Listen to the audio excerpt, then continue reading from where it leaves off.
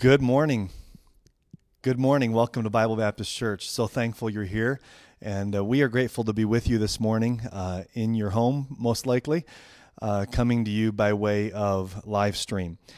I want to thank Pastor John and Tyler Smith for doing so much work the last few days to set up all of the technology and software and equipment necessary to connect with you with a better connection and with a higher quality experience. And I pray that God will use our time together. I've been so impressed by the connectivity that our church has demonstrated during these unusual times, reaching out to one another on the phone and through Facebook and Zoom calls and other means. And I want to commend you for that and ask you to keep up the good work. I think between our deacons and Pastor John and myself and Jessica Paisley, we've talked to just about every person in our church family over the past week and tried to check on everyone. And I can say that the Lord has been good to our church family. We have a number of people with prayer requests and needs and several layoffs, but God's been faithful and good, and I want to encourage you to remain connected over the coming weeks as we struggle through this season together. We're in this together. We'll get through it together. God's going to see us through it, and I want to thank you and tell you how grateful I am that you're a part of the Bible Baptist Church family and or that you're gathering with us this morning on live stream to learn the Word of God and to draw closer to our Lord. We were praying just a minute ago as a group before we started, and at first I thought Pastor John's hands were lifted in praise, but then I realized he was just trying to make sure I was 6 feet away. And but we're getting through it, and I know you are too.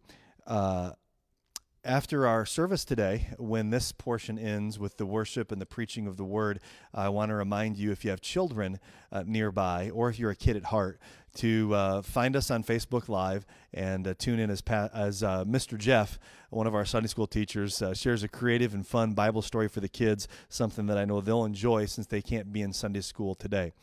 I was encouraged this week when I came across 2 Timothy 2:9 when Paul said that the Word of God can't be bound. And if circumstances try to tie down the Word of God, it's going to not happen. It's going to go forth, and I trust that it's going forth in your life and the lives of others, not only from our church and through this internet connection, but thousands and thousands like it all over the world. I refuse to get discouraged by the circumstances in which we're in and by the separation that we're now experiencing. But while I refuse to become discouraged by it, I also refuse to grow accustomed to it. I feel like the Apostle Paul, when he wrote the Thessalonian believers, when he said, "Brethren, we've been taken away from you for a short time in presence, but not in heart. And we are endeavoring more eagerly to see your face with great desire." I want you to know, Bible Baptist family, that's exactly how I feel about you. We're separated from each other in presence. I don't like it, but we're not separated in heart. And I want us to lean into this together, and I pray that you're closer to the Lord on the other side of this season because of your own personal walk. I pray that you are able to get the gospel to some people online who otherwise maybe wouldn't have shared this time in the Word together with us. And I pray that our anticipation and appreciation grows for the gathered assembly of believers in person, real live together. I want to have a word of prayer with you, and I want to ask you to join me in prayer right now. After we pray together, Pastor John and Nicole will lead us in some worship this morning. Heavenly Father, we thank you for your grace and kindness to us. We thank you for your patience, your faithfulness, your love, and your tender care. I thank you that you're with us even now. Though we'd like to be in this auditorium with hundreds of brothers and sisters, we take comfort in knowing that you're here with us. And with the people on the other side of these screens, you're with them as well. Thank you for that. Now I pray that we'd sense that. And I pray that as we sing your praises and open your word and seek you in prayer, that your presence would be known and experienced by all those who know you. And I pray that everybody would take a step closer to you as a result of this time gathering virtually today. In Jesus' name we pray. Amen.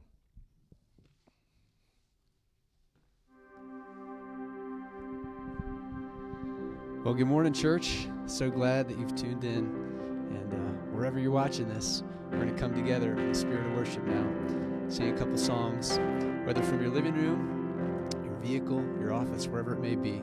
We want to make his praise glorious this morning. And though these times are difficult, we don't understand them, we sure wish we could change them. Our sovereign God is in control. And there's nothing greater than we could do today than just return to that place in our hearts where we remember that Christ is our firm foundation.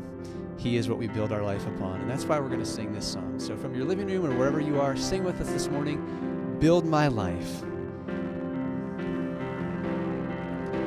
Worthy of every song we could ever sing, worthy of all the praise we could ever bring, worthy of every breath we could ever breathe. We live for you. Yes, we do. Sing it with us now, everybody. Jesus, the name above every other name. And Jesus, the only one who could ever save. You're worthy of every breath we could ever breathe. We live for you. Oh, we live for you. Lift your heart now. Holy, there is no one like you. There is none beside you. Open up my eyes in wonder and show me who you are, and fill me with your heart and lead me in your love to those around me. I hope that's your prayer. Jesus, the name above every other name. Sing it now. Jesus, the only one who could ever save. You're worthy of every breath we could ever breathe. We live for you. Oh, we live for you. He's holy. Holy, there is no one like you, and there is none beside you. Open up my eyes in wonder and show me who you are, and fill me with your heart and lead me in your love to those around me. And I will build my life upon your love.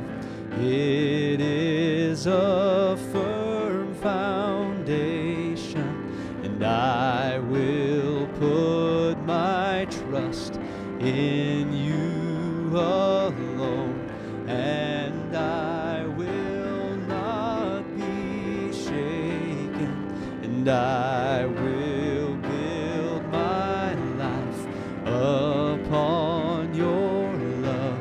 It is a firm foundation, and I will put my trust in you alone, and I will not be shaken. And holy, there is no one like you. There is none beside you.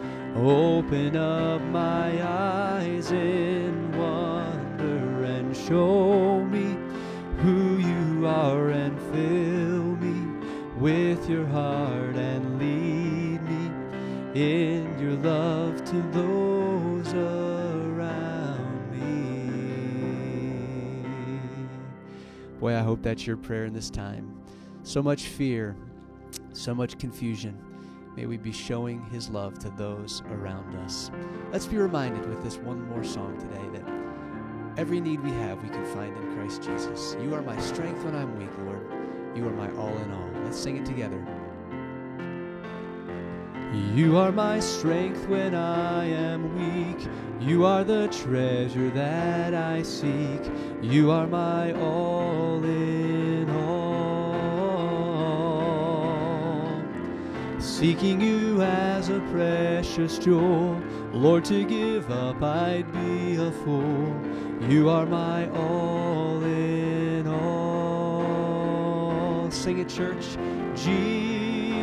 Jesus, Lamb of of God, worthy is your name, Jesus, Lamb of God, worthy is your name. Taking my sin, my cross, my shame, rising again, I bless your name. You are my all in all. And when I fall down, you pick me up. And when I am dry, you fill my cup. You are my all in all. Sing it with us.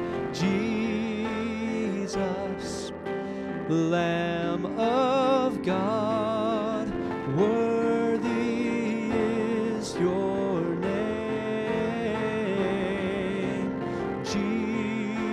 Jesus, Lamb of God, worthy is your name. To the Lord now. Jesus,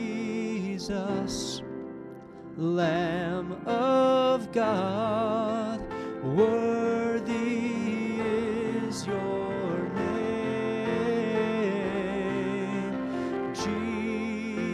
Jesus, Lamb of God, worthy is your name. Thank you for worshiping with us this morning. Now let's get ready, open our hearts to hear from God's Word. I pray that you're encouraged today as we open the Word of God and as we look into it together, just like we always would. And I want to make a couple of quick announcements and reminders during this unusual time. First of all, I want you to know that for the first time, we're able to have this streaming capability at howellchurch.org.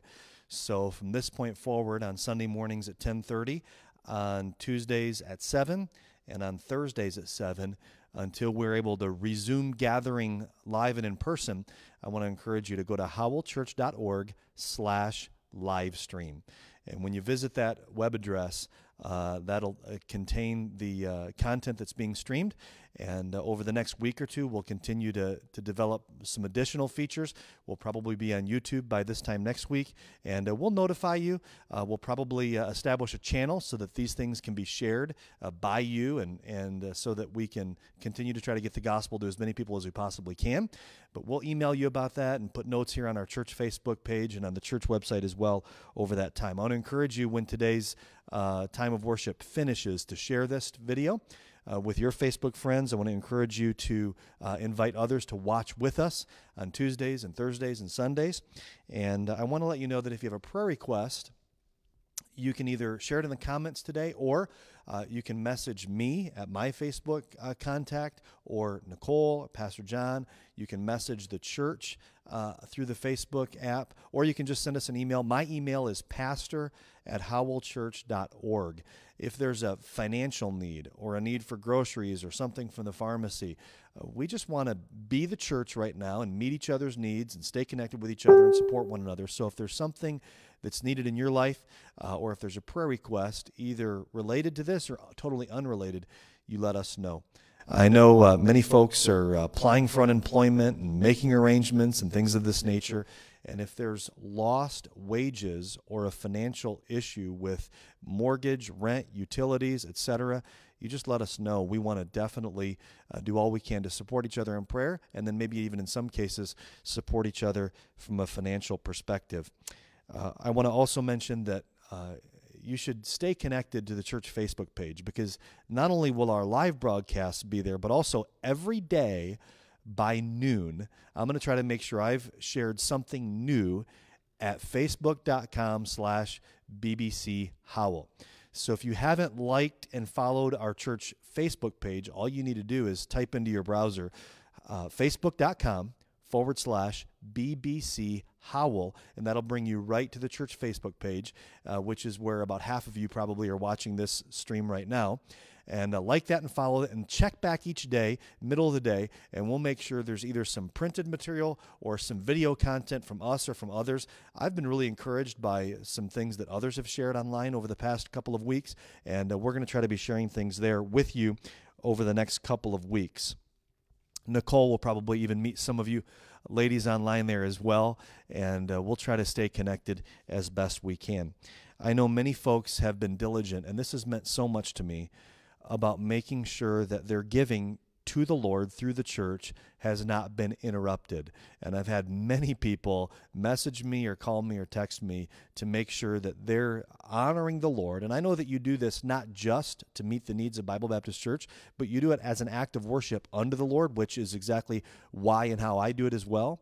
And I appreciate you and commend you for being faithful in your giving. There are 3 or 4 different ways to give. We installed a new, highly user-friendly and highly secure app on our church website called Planning Center, or Church Center, it's also known as. And thousands of churches use this software for their online giving. It's replaced our previous method, and I want to encourage you to use that app. You can find it at howellchurch.org/give. And when you go to that page, there's a little icon that you click that says Give, and that'll connect you to this secure, third-party hosted online giving portal. There's a couple ways you can do that there. You can do that with a credit card or a debit card, or you can do it with a checking account. And I just want you to know that if you do it with a checking account, you save the 2.25% processing fee. So that's a little way to make sure that our dollars are not lost on administrative or internet processing fees.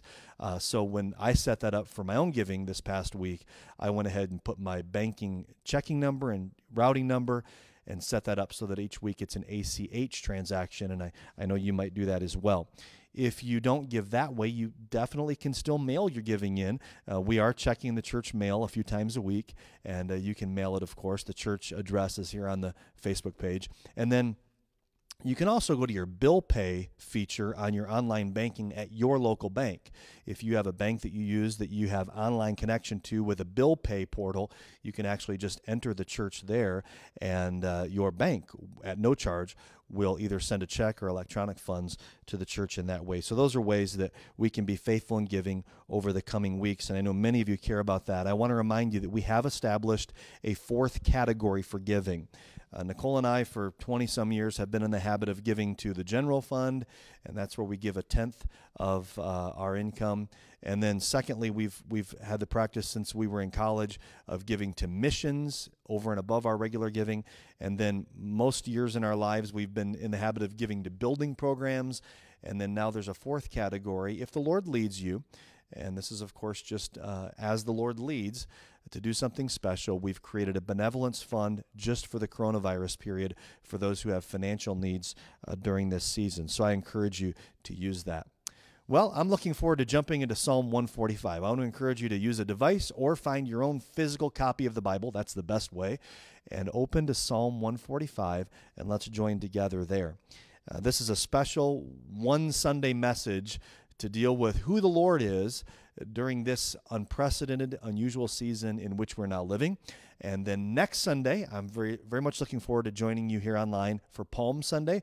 We'll preach a special message on the theme of Jesus' triumphal entry into Jerusalem 1 week before his crucifixion. And then the following Sunday, of course, is Easter Sunday, one of my very favorite days of the calendar year. And I'm looking forward to preaching on the resurrection of our glorious and risen Lord on Easter Sunday morning. But today, Psalm 145. I want to say that each week, as we have the teaching and preaching of the Word, my expectation is that God is speaking to people's hearts, and that while the Word of God is being read and taught, the Holy Spirit is speaking to you directly. And I just want to say, let Him do that. And when we pray in a moment, ask Him to do that. And then I want to ask you to do one more thing. If you're watching today, whether you're a part of our church family or brand new to us, if you have a question about your relationship with the Lord, or if you feel like there's a step you need to take or a response that you need to give when it comes to your relationship with the Lord or your walk spiritually, I want you to email me or message us at the church Facebook page. you can email me at pastor@howellchurch.org. If you have a question or a spiritual need or, of course, a prayer request, that's a way we can follow up on this time together. As we come to the Bible, I believe it's important that we use this time to feed our faith. I guarantee you, social media and the cable news media will fuel your fear. And this is important to balance out that fueling of the fear with the feeding of our faith. Let's pray together. Father, speak to our hearts as we open your word. Thank you for the kinship that we have because of the Holy Spirit. And thank you that our physical limitations do not limit our spiritual connection with you and our kindred heart for one another. Please bless our time together in your word. And I pray that you would encourage those who know you, your sons and daughters. And I pray for those who maybe need to begin a relationship with you, that this would be the day when they take a giant step forward toward you as you have taken so many steps for so long toward them. We pray this in Jesus' name. Amen. Over the past 17 days, an unexpected global threat has upended our lives. I remember a couple of weeks ago thinking that this is just one of those viruses that comes and goes every couple of years, usually in places far away from Howell, Michigan. And if it ever even does get to the United States, it'll probably just be in some international port or some place where international travelers are convening or converging. But little did I know that just a number of days later, all of our lives would be upended and affected by this coronavirus disease. I think it became real to me on Wednesday, March 11th, when I saw the announcement late that night between the time we had gathered for the last time in our growth groups and our children had Awana, and between the time we had met that night between 7 and 8, and then it was just about time to go to bed, and I saw the announcement that I would have never predicted, and that is that the NBA season was canceled. I think it was just a few minutes after that I saw that Tom Hanks and Rita Wilson had contracted the coronavirus. And then immediately I thought to myself, it's getting real. Little did I know that 2 days later, our schools here in Michigan would close their doors, and that restaurants would close their dining rooms a few days after that. That people in our church who work for the auto manufacturers or suppliers would be told to stay home and they'd be laid off. Little did I know that a week or so after that, the governor would mandate that we shelter in place at home, that the manufacturing industry would come to a screeching halt, that we'd put the news on and find these counts increasing by the hour of people who had been infected around the world and close to home, in our own state and now, of course, in our own community, and even worse, people who had lost their lives. For me, the last couple of weeks, frankly, have been disorienting. The changed schedule, the restrictions thrust upon me, the financial uncertainties, the canceled plans, the around-the-clock news cycle, it's all sort of formed a thick fog for me, and I think for many of you it has as well, mentally, emotionally, and spiritually. There are moments in our lives when we can see God clearly, usually as a result of an encounter with His Word. But there are other times in our lives when the fog seems to roll in, as it has these last days. When the fog rolls in, we have to fight through the fog, and we have to find the Lord in His Word. We have to see what He says about Himself. We have to pull the Scriptures close to us and find out about how His greatness can be experienced in our lives in the midst of uncertainty. David, who wrote Psalm 145, who wrote more Psalms than any other writer, is one of those Bible characters that we can so often identify with because he experienced all of the range of emotions and ups and downs personally, emotionally, spiritually, physically, and relationally that we all experience over the course of our lives. And I'm so thankful that we have recorded for us in the Scriptures so much of the reality of what his relationship with the Lord and others like him looked like. And that's the case with Psalm 145. The truths we see in Psalm 145 are not truths only for the coronavirus pandemic season, but for any season of our lives. When we find ourselves facing uncertainty, pain, difficulty, or loss. And I know that some of you were in a season like that even just a few weeks ago before this pandemic. And some of us, after this pandemic is over, will move into a similar season of uncertainty. And we need Psalm 145. I think we have the Bible in part because God wants us to know him. And within the Bible, we have the book of Psalms that is so unique. The longest book of the Bible, 150 psalms. These are songs or poems that were intended by the Jewish worshipers to be sung. When words are set to music, they're more easily remembered. You know that. So we put things to tunes to help us remember them. God knows that's how it works. He probably invented that. And so the Psalms are God's songbook provided for us so that we would remember some vital things, especially things about him. So as we look into Psalm 145, I want you to look for a special phraseology that's here. It's a 3-word phrase.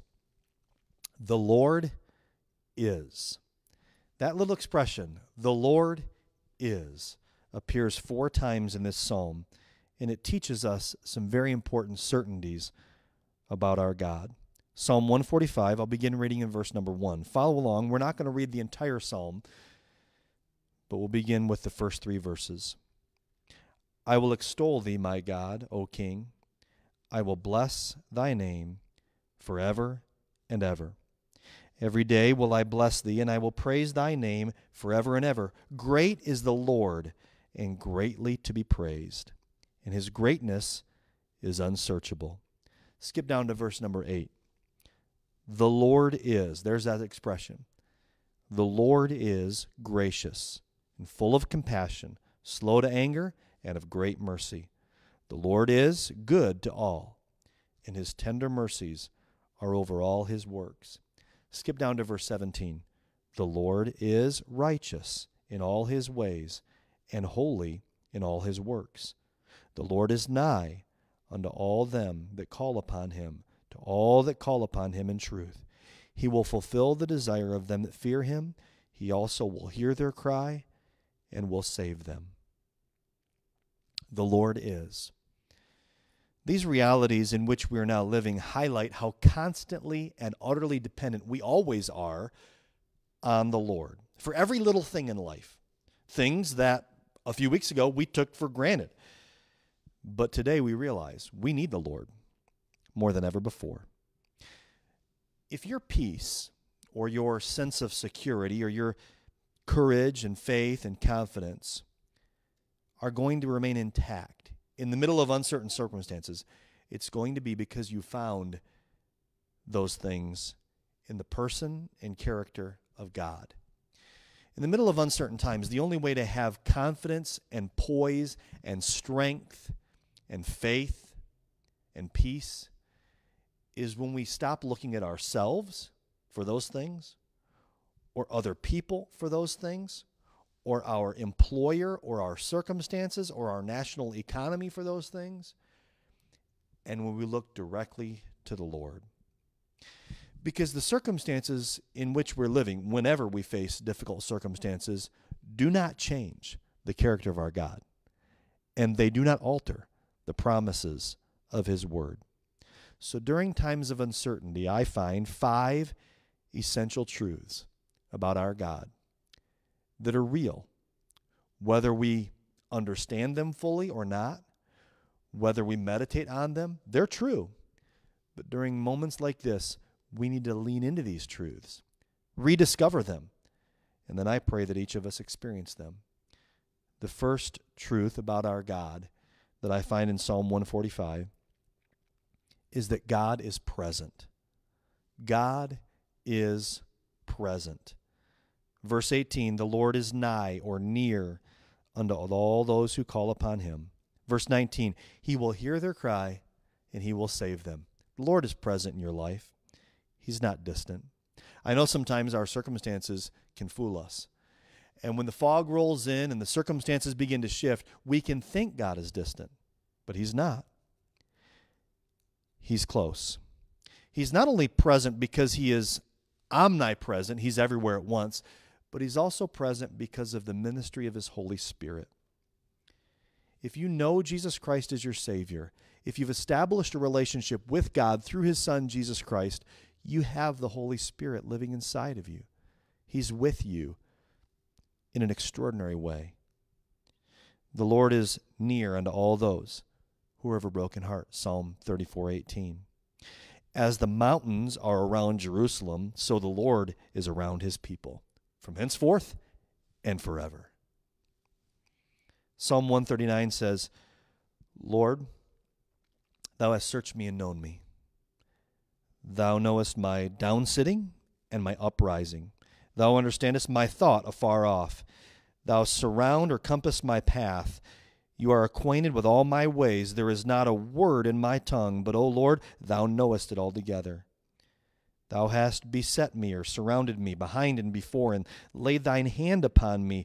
Whither shall I go from Thy Spirit, and where should I flee from Thy presence? You can't outrun God's presence, and that's a good thing for believers, to know that He is with us.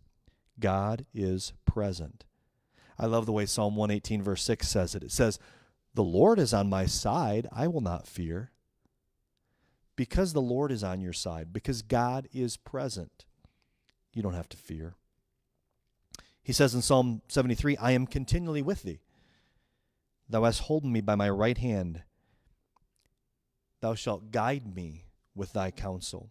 I will instruct you, Psalm 32:8, and I'll teach you in the way you should go. That's what God promises to you. God is present.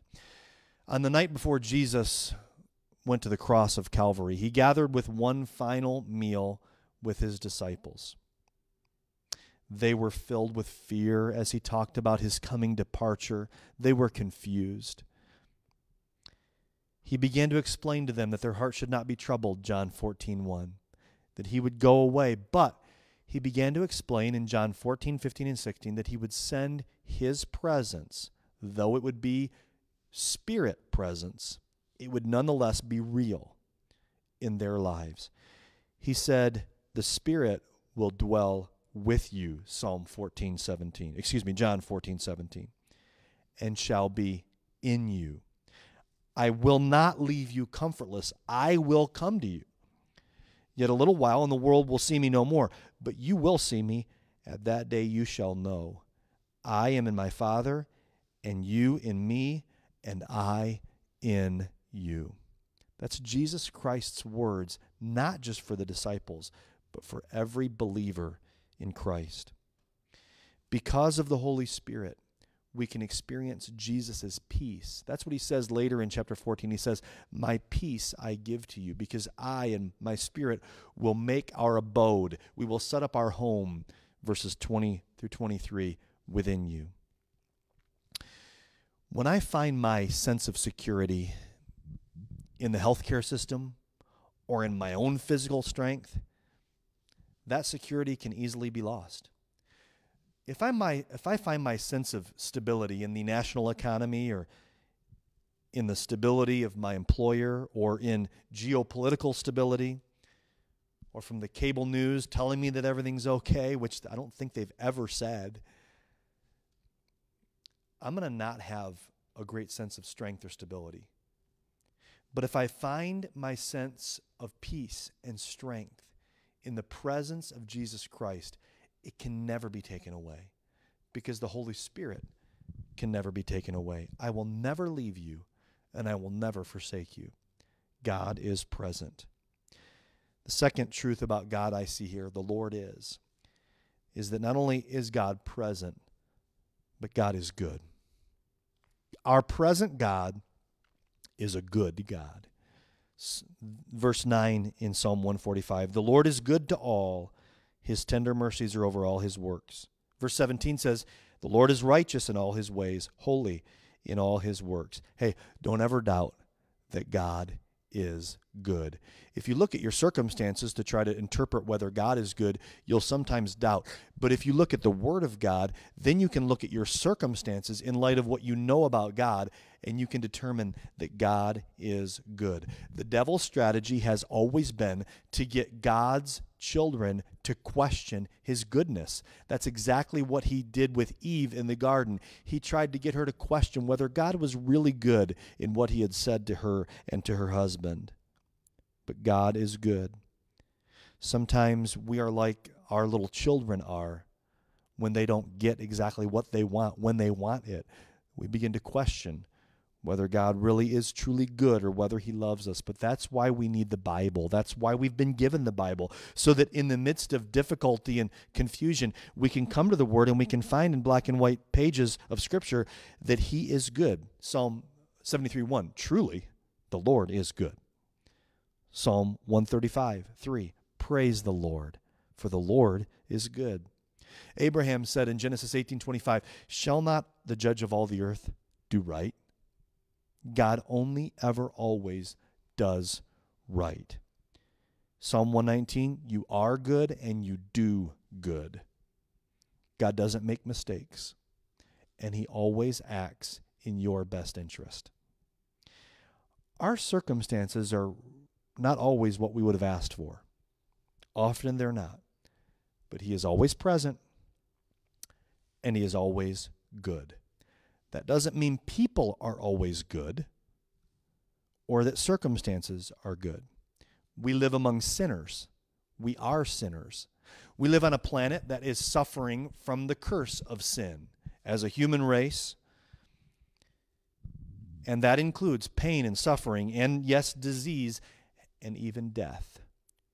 Life on earth isn't always good, but God is always good. In the midst of it and above it, God is always good. And if you're patient, you'll come to see God's goodness. There'll be little moments along the way when you're able to look over your shoulder and say, God was good.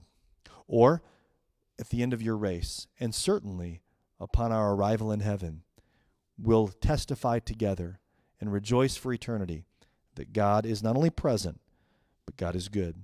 The Lord is good, Lamentations 3:25, to those who wait for him. Oftentimes, our ability to understand God's goodness requires that we're patient during the time of questioning and uncertainty or difficulty. Psalm 145 tells us 5 things about God. The Lord is. God is present. God is good.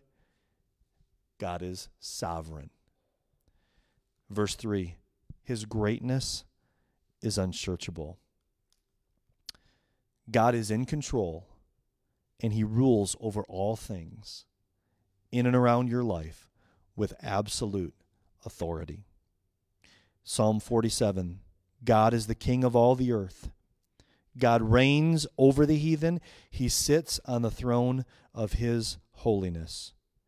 Psalm 147, great is our Lord and of great power. His understanding is infinite. Psalm 103:19, the Lord has prepared his throne in the heavens, and his kingdom rules over all. I love what Paul said in Colossians about the Lord Jesus Christ. All things were created by him and for him. He is before all things, and by him all things consist. Our triune God, Father, Son, and Spirit, are sovereign. The realities that we've been thrust into the last 3 weeks have demonstrated how not sovereign we are, how powerless we are to control our own destinies or to plan our own days.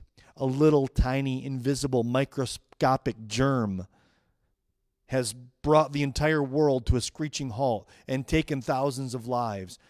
If we ever needed a reminder that we're small, weak, fragile, and powerless, this is our opportunity to look at ourselves and see our own lack of power, and then look up to God and see his great power.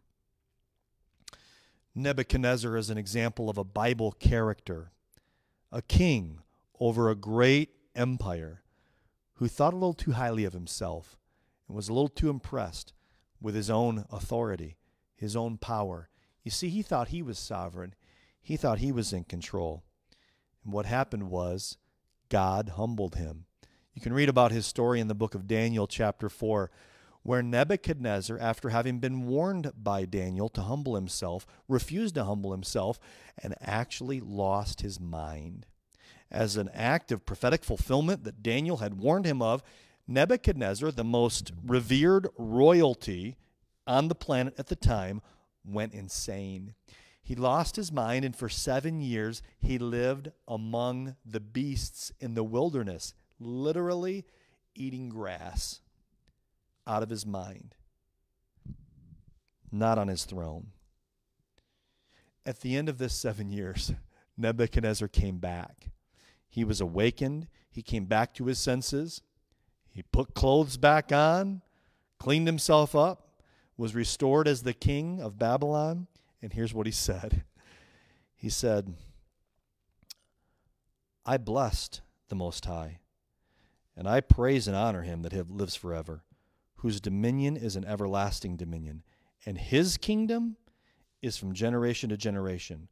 All the inhabitants of the earth are reputed as nothing, and he doeth according to his will in the army of heaven and among the inhabitants of the earth, and no one can stay or stop his hand or say to him, what doest thou? Nebuchadnezzar learned that no one says to God, that's enough, or why would you do that? No one questions him, no one rivals him, no one overrules him. Why? Because even the king of Babylon needed to learn God is sovereign. God's sovereignty is a great encouragement to believers because we can know that when we can't control things, we have a good and present Father who does. Ephesians 1 tells us that he works all things after the counsel of his own will. If you're like me, and I know you are in this sense, we share a human nature that likes to be in control. It's sort of an internal risk management mechanism where we like to be in control over things in our lives. When we begin to lose control, whether it's a parent losing control over their child, whether it's an individual losing control over their assets, or whether it's a person losing control over their reputation or their employment, we begin to work ourselves into a panic because we can't get the people around us to cooperate with our good plan. We certainly can't get the world economies and our own health and even oftentimes our own immediate family during our stay-at-home quarantine to cooperate with us. We like to be in control. It drives us crazy. It drives the people around us crazy. It's really a recipe for anxiety and stress, this insistence that we have to be in control. But when we remind ourselves that though we aren't in control, God is, we can rest, we can relax, and we can rejoice because we know that a present God holds the kingdoms of the world and our home and our lives in the palm of his good hands. He's present, he's good, he's sovereign. There's a fourth thing about God, an essential truth in this psalm. God is faithful. God is faithful. The Lord is gracious, full of compassion, slow to anger, and of great mercy, verse 8 says. If you have received Jesus Christ as your Savior, you have become the adopted son or daughter of God Almighty, and he deals with you as a faithful Father. The Lord is faithful, 2 Thessalonians 3:3. He will establish you, and we have confidence in the Lord. Our confidence comes not from our own faithfulness or the faithfulness of others or the dependability of our circumstances. Our confidence comes from the faithfulness of God. Twice in 1 Corinthians, Paul simply said, God is faithful. Hebrews 13:5. I will never leave you, and I will never forsake you. I know that you have been through seasons in your life, and maybe this is a season when you have felt that maybe God forgot you, abandoned you, gave up on you, or even in some cases, cursed you. If you're a child of God, you never have to worry about that. And if you haven't established a relationship with the Lord, He invites you to come into a faithful relationship with Him even today. Our circumstances will cause us to question the faithfulness of God, and that's why in those moments when these feelings come our way of having been abandoned, we need to run to the Word of God and let it remind us that we have a loving and faithful Father, and it will remind us that He is faithful. We can find places of Scripture like where Jeremiah wrote in the book of Lamentations during a national season of devastation and destruction.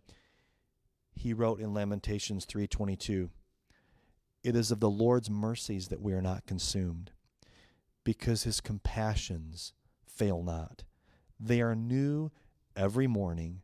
Great is thy faithfulness." God is present. God is good, God is sovereign, and God is faithful. These are things that we read about in the Bible and we accept as true because they're in the Bible. But what will happen over the course of your life is that you will come to not only read these things in the Bible, but experience them. And I think that's where our faith goes from an academic faith to a personal, dynamic faith. When over the course of your life, through the ups and downs of your life, God proves or demonstrates to you that He is faithful. And you know, without the seasons of difficulty or uncertainty, we wouldn't lean into or cast ourselves upon God's faithfulness, nor see His faithfulness, because we could give credit to the world for being faithful to us, or people, or circumstances being faithful to us. But when the circumstances and the world and the people fall apart and are not faithful, we can look at God who stands alone as the faithful one. We can praise His name. Though the mountains were cast into the sea, He stands faithful. Paul said in his last letter that at first no man would stand with him, and all men forsook him. 2 Timothy 4:16. Nevertheless, he said in verse 17, the Lord stood with me, and He strengthened me. When circumstances betray you, when people betray you, the Lord will be faithful. There was a song years ago that said, if we never had a problem, we wouldn't know that He's the answer. God is present. God is good. God is sovereign. God is faithful. The final truth that I think is so important to take away from this psalm is that God is working. He's always working. He's not sitting on His hands. He hasn't fallen asleep at the wheel of your life or the universe. God is working. Verse 19, He will fulfill the desire of them that fear Him. He will hear their cry. He will save them. While you're waiting, God's working. We can't always see it, but we must accept it by faith because the Word tells us, while you're waiting, God's working. Psalm 121, my help comes from the Lord who made heaven and earth. He that keeps Israel shall not slumber, nor shall he sleep. Romans 8:28, we know that all things work together for those who love God, to those who are the called according to His purpose. God is working. A good and present and faithful and sovereign God is working in your life, around your life, and even, yes, through your life. How is He working? He's working for His glory, for your good, and for the advancement of the gospel. Remember that. God is working for His glory, for your good, and for the advancement of the gospel all at once. He's working. If there's ever a Bible character that tells us that that's the case, it's Joseph, sold into slavery by his terrible brothers, falsely accused, unjustly imprisoned, and then unexpectedly promoted to be the prime minister of Egypt. And at the end of his story, as his brothers groveled in his presence and feared his judgment, he said, "As for you, you thought evil against me, but God meant it unto good, to bring to pass as it is this day, to save much people alive." Joseph told his 11 brothers, God was working. When he was a slave in Potiphar's house, God was working. When he was a prisoner in Egypt, God was working. When his brothers threw him in the pit as a young adolescent, God was working in his life. I don't know what you're dealing with, but God's working. While Moses was tending sheep that belonged to his father-in-law Jethro, God was working to prepare him to be a mighty deliverer of a nation. When David was delivering groceries to his brothers who were fighting on the front lines of the battle, God was working to prepare him as a shepherd king. When Daniel was kidnapped as a young man from his parents' home in Jerusalem and taken away to a strange land with a strange language and strange customs and taken away from everything he knew and loved, God was working to use Daniel greatly. When Peter was thrown in jail in Acts chapter 5, God was working to glorify himself, to demonstrate his power, and to get the gospel to people. When Paul was caught in the storm at sea, God was working to get the gospel to people who otherwise would not have gotten the gospel. And when Jesus was on the cross, God was working. When everything seemed to be upended about who this miracle-working teacher who had never sinned, and everything seemed to have gone wrong, and everything crumbled around those disciples, and he hung on a cross, and his mother wept, and his disciples hid, God was working, because 3 days later he rose from the grave, and he was purchasing the redemption on that cross with his blood so that you and I could have the forgiveness of our sins, a relationship with God, and an eternal home in heaven. When you're waiting, God is working. That's why we need to choose faith over fear. It takes faith to believe that God is working when you don't see the results of it immediately, right? Choose faith over fear. What if I get sick? You might. But you could ask other questions that are not fear-based questions, but faith-based questions. You could ask, what if there's somebody that God can use me to witness to during this season that I could not have witnessed to otherwise? A world that's panicking needs a church filled with faith. And when the church is filled with faith, the world that's filled with fear can see something, a dynamic difference that's made in the lives of believers. What if this season sets me back financially? That's a legitimate question. But you could ask another question. What if I come out the other side of this season with a testimony of how God provided for me and met my needs as my faithful Father?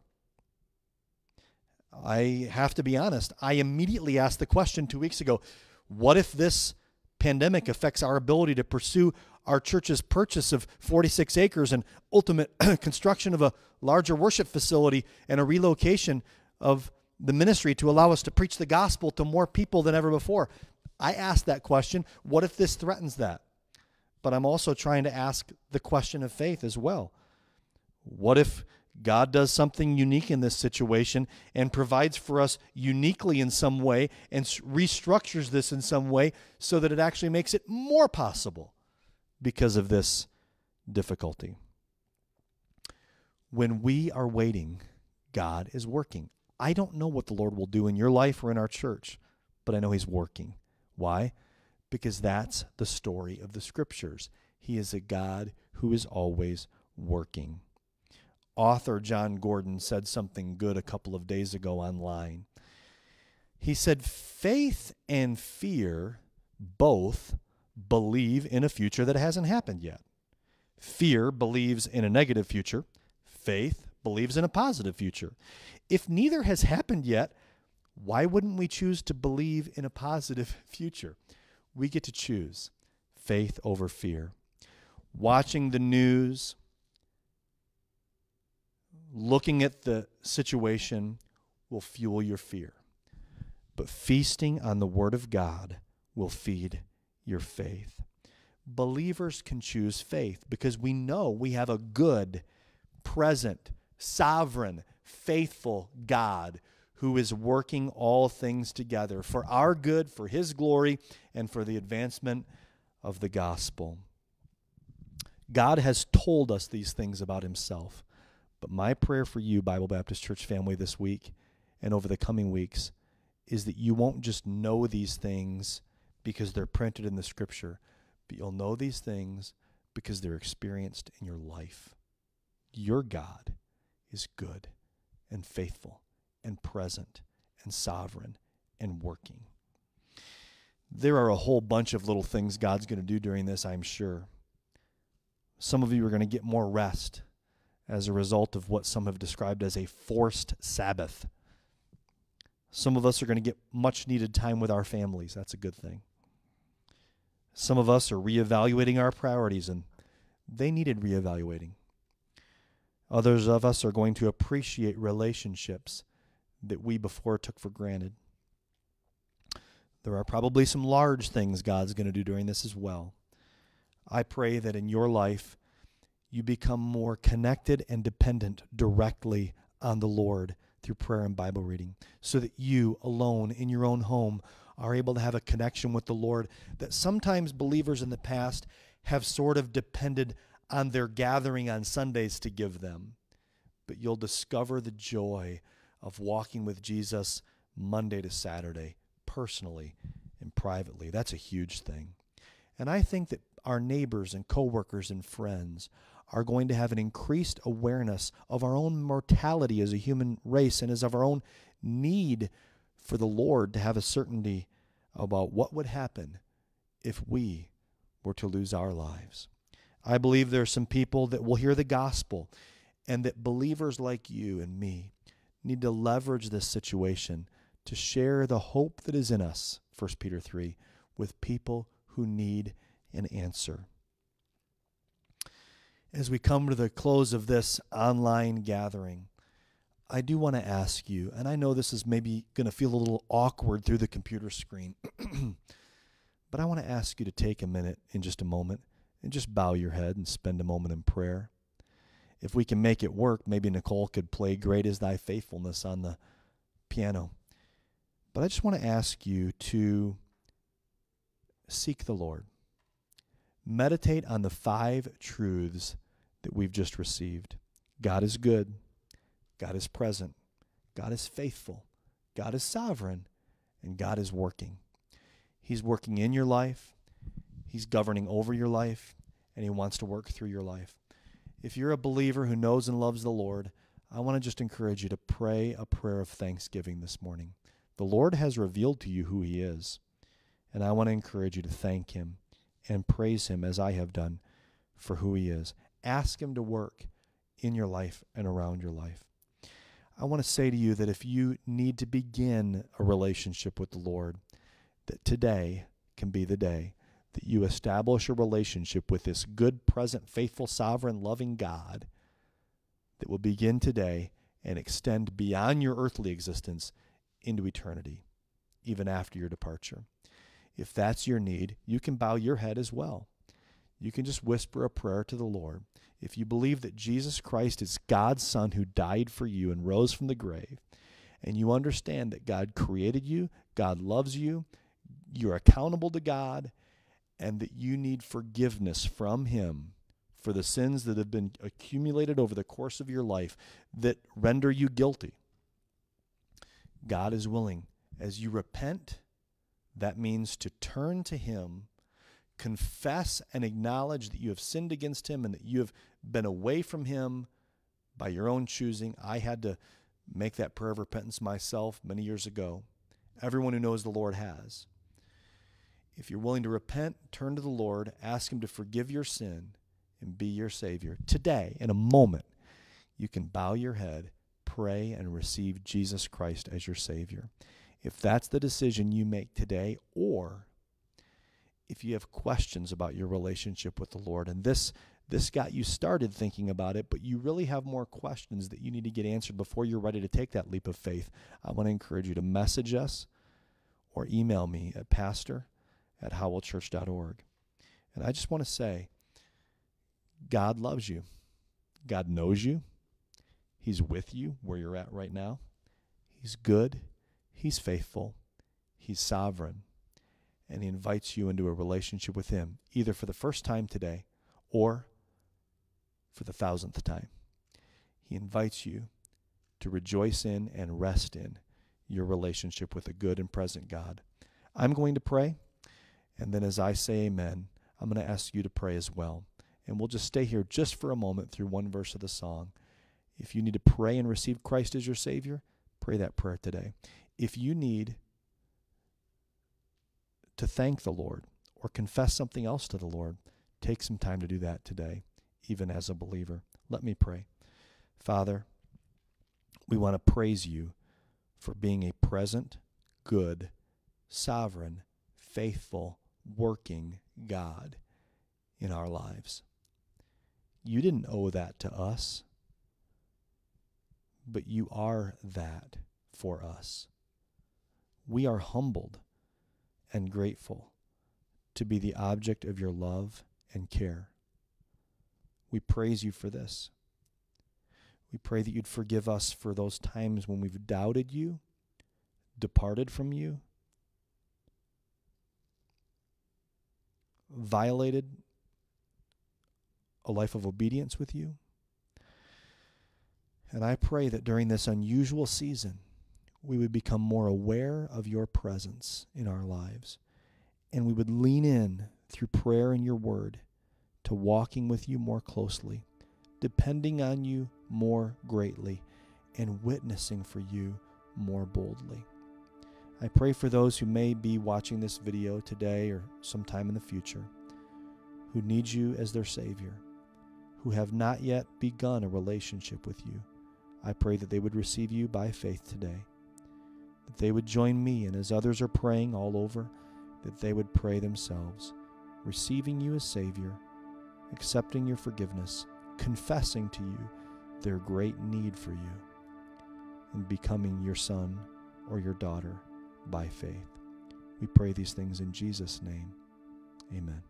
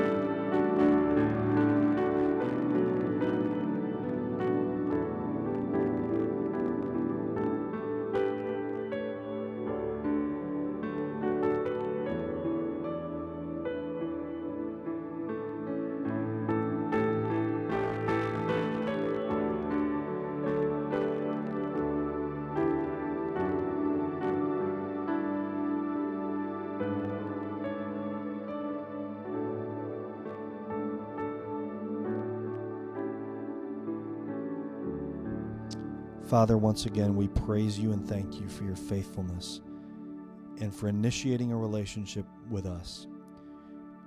When we were lost and when you were the furthest thing from our minds, you began working, even before we were created, to redeem our souls, to adopt us as your children, and to make us able, in spite of our sin, to have a relationship with you.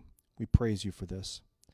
And I pray that you would work now all things together for the good of your people, for the advancement of the gospel, and so that more people would join us around the throne one day, as we've read in Revelation chapter 5, of every tribe, tongue, nation, people, and kindred, to say, "Worthy is the Lamb who was slain and who redeemed us to God, to whom be glory and honor and power forever."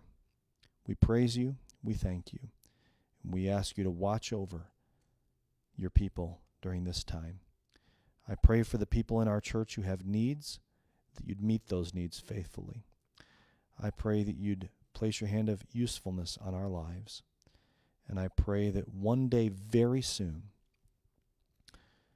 you would allow us to gather once again in person together as the gathered assembly, the body of believers that I believe to you is a beautiful thing to behold. And I pray that it would happen soon. We also look forward to your return, Lord Jesus, when we'll be gathered together with each other in your very presence. Until then, we praise you for your faithfulness. In Jesus' name, amen. I want to thank you for your tuning in today. And I want to thank, again, Pastor John, Tyler Smith, Nicole, for making this possible technologically. I want to thank Jessica Paisley for her work in the office this past week. She's been working diligently to help us stay connected as a church and to make sure we're communicating with each other. And I want to thank our deacons for reaching out to each other and for really helping us make sure that we reach out to every person in this family. And brothers and sisters, look out for each other. And I know we've been doing that, and we're going to continue to do that. And I want to thank you for your faithfulness. I want to remind you of a few things I reminded you about before we began the message today. I want to remind you that every Sunday morning at 10:30, until we gather in person again, we'll gather right here at 10:30 on Sundays. You can find that at howellchurch.org/livestream. And that's where the content will be every single Sunday morning at 10:30. Tuesdays at 7 p.m., Pastor John will be studying the Bible with all who gather online. And then on Thursday nights, I'll be studying the book of Philippians, verse by verse. We started with the first 8 verses last Thursday. We'll continue in chapter 1 this Thursday. I want to encourage you also to continue checking every day our Facebook page. You can go to facebook.com/BBC Howell, and you can find encouraging content there every day, as well as the live broadcast on Sunday mornings, Tuesday nights, and Thursday nights. I want to remind you that we can be faithful to the Lord in giving to the Lord in spite of not gathering as a church and bringing our offerings as we're used to. We can do that at howellchurch.org/give. It's a brand new piece of software. It's a piece of software used by thousands of churches that is absolutely secure and very user-friendly, and we can set up our giving there each and every week as we honor and worship the Lord. As much as we're used to doing in person, we can do it digitally and virtually until we're able to do it in person again. And I want to remind you of one last thing. In just a minute or two, Mr. Jeff, one of our favorite Sunday school teachers. We have wonderful Sunday school teachers. They're all awesome. They're all creative. And maybe others of them will do this over the coming weeks. But Mr. Jeff is going to do an online children's church in just a few minutes. So gather the kids if there's kids around. And some of us adults are going to want to watch too. And let's watch Mr. Jeff as he talks to us about the story of Joseph, one of the Bible characters that demonstrates a lot of the realities we preached about today. And thank you, Jeff Hollister, for doing that. And again, I want you to know that if you have a need as an individual or as a family, if you need groceries, if you need prescriptions picked up, if you need supplies, if you have utility issues or issues with your mortgage or your rent or your home or transportation, if you have a financial need, I want you to make sure you let us know. Or if you have a prayer request. And I want to remind you to keep praying for each other, and let's do all we can to stay connected. Paul said that until we can meet together face to face, I want you to know I'm with you in heart, and I'm greatly desiring to see you. That's how I feel about you, and I know that's how you feel about your church family. I hope you have a great day. God bless you.